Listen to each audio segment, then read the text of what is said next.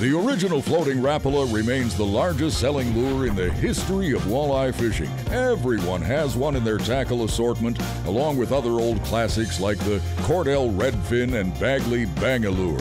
Of course, live bait rigs like the Lindy rig have sold millions and millions too, along with spinner rigs of many designs and configurations.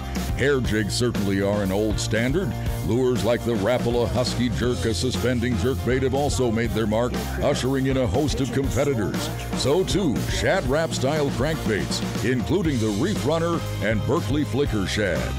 But let's step away from those old standards to consider what might be called new age gold standard walleye lures.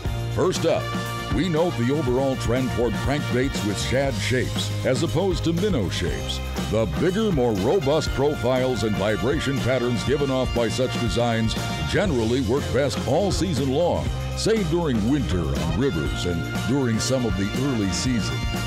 So the two lures we're working with today are both balsa baits. So from Bagley, you've got the balsa shad, so with the shad shape right there, and the balsa minnow with the minnow shape right there.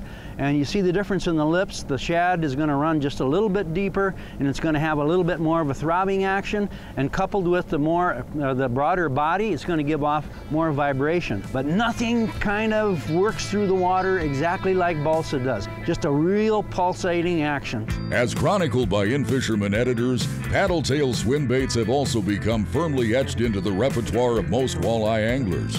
Paddle tails are as fundamental a lure category for walleyes as any other and trigger walleyes in most situations.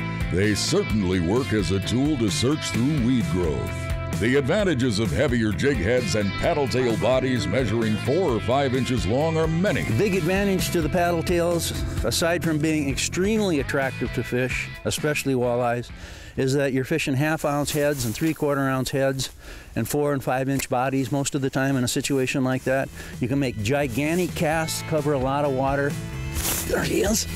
Oh, that's a good one right there. Paddle tail swim baits have also proven noteworthy as producers of big fish. That's what we're looking for. And again, and I've done this hundreds of times, but look at how they eat those things. It just completely fools a fish. Beautiful little bait. I love it. It's the second time, actually only the second time I fished it. But I've got a lot of experience with paddle tails all across the country. One of the deadliest options I've ever fished for big walleyes. This segment's brought to you by Eagle Claw. This segment brought to you by Abu Garcia.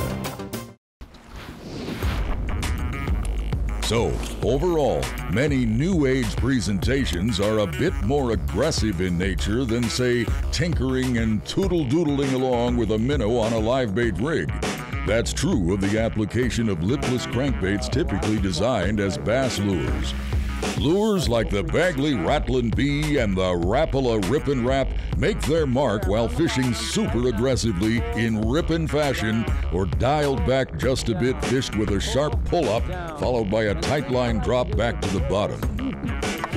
I've never seen one eat a lipless lure like that, but when you're pulling it up and letting it drip or fall down, I guess it's entirely possible. Wow. We also have old standards like the jigging wrap, a famous winter lure being applied in open water. We might call this category the gliders. Again, anglers often make long casts and fish the lure in lift-drop fashion. We're fishing a suspended rock hump out here. Let it hit the ground. Let that slack become tight. Let it hit the bottom. And then we're just giving it a slow lift. Let it drop. Slow lift. Let it drop. So show them that more aggressive move too. Okay.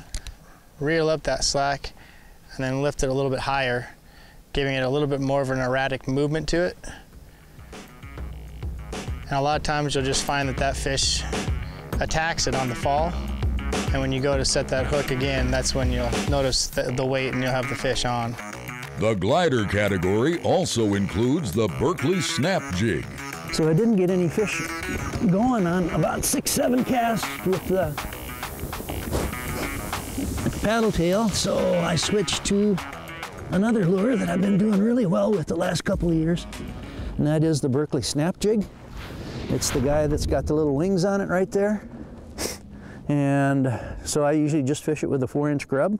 So basically my thinking was that smallmouths might want to bite that and might ignore that paddle tail, but just the opposite happened. Of course, again, this has also been really good for walleye. Old standard gold standards remain great options at times, but as you've seen, we have plenty of new age gold standards to put walleyes in the boat or on the bank.